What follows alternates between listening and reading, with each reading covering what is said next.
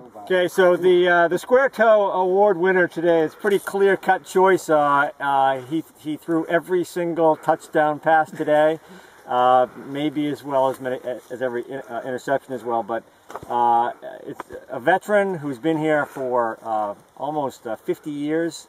No, that's how old I am. 40 years, and clearly worth it. The Square Toe goes to Brewster Burns. Thank you very much. I've been waiting a long time to get this. It means the world to me. This shoe is actually mine, so it has an added significance to it. I would like to point out that I was born in the United States of America, and that I am, I don't know who I'm voting for, but after last week I may be voting for Romney instead of Obama because he loves foreigners. But I don't want this to be about politics. I want this to be about the WOM. This means the world to me. I'd like to thank everybody. Everybody caught those passes. Thank you very much. And see you next week, losers who stayed home.